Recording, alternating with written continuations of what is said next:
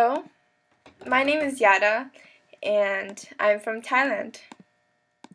So, what is there to know about me? I travel a lot, to say the least, and my passion is mostly for the arts, so dance, writing, basically everything artsy. Uh, but that's not the main reason of the channel. I'm blabbering. All my life, I've grown up in a hospital because both of my parents are doctors. And hospital children are invisible to the outside world. You might think I'm crazy, since the hospital is taking care of them, right? Well, and anyways, there are so many less fortunate children, such as the ones from Africa or homeless children. I agree, but when you compare the amount of charities and philanthropic efforts towards African children or homeless children and hospital children, they really are invisible. And I just don't mean giving them food or shelter or what they need to physically survive, because the hospital takes care of that. But what about giving them hope? Hope is what drives us forward. It's amazing to what extent we can live if we have the will and the hope to. When most think of hospital children, most think that there's something wrong with them, that they can't do what we do normally because, well, they're sick. Now, I don't believe in stigmas, but many of these children do. Many imagine a good chunk or the rest of their lives confined to hospital walls, or maybe at most returning to normal life. But nothing more. And why? Because they're not given as much opportunity as your average kid, at least not where I'm from. Why does it have to be that way? Why can't they have the opportunity to, say, learn English in a with good quality education, and maybe even one day emerge on the international stage?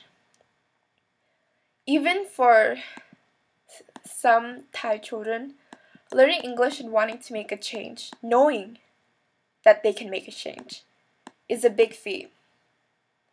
Most choose to live their lives at the local scale. For hospital children, changing the world is almost impossible. Being heard is almost impossible. They aren't in control of their lives, the hospital is. Well, mental is just as important as physical. We need to believe in order to survive. So this YouTube channel is a collection of dance videos I originally intended for the hospital children with chronic diseases in my local hospital. Dance was what made me find my confidence and helped me find myself when I was younger. And I hope hospital children find theirs as well. I hope that knowing that they can dance and that they have the ability to learn a skill that many normal children don't care or don't think to learn will start to give them hope.